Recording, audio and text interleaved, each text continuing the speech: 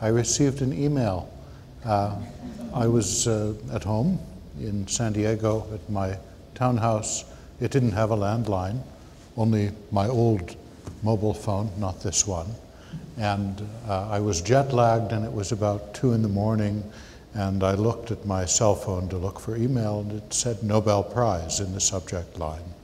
And I got very excited, and I thought, well, let's not be too excited. Maybe this is a new way of announcing the prize after it's been already conveyed to the winners, that they send it to all members of the National Academy or something like that.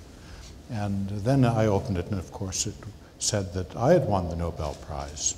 And I still was skeptical, and I went downstairs to my laptop, and I decided to try to see if that was true by some independent source.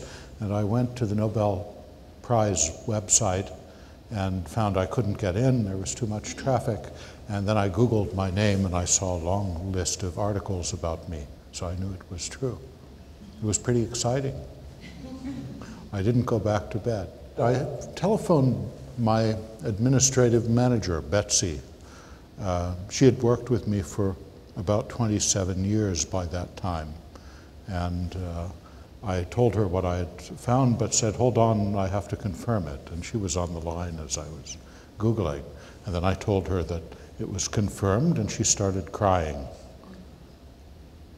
So it was a very sweet moment. I felt it was sort of a dream, and that went on for a day or two. I felt this is just too good to be true. And that gradually faded away because dreams don't last this long.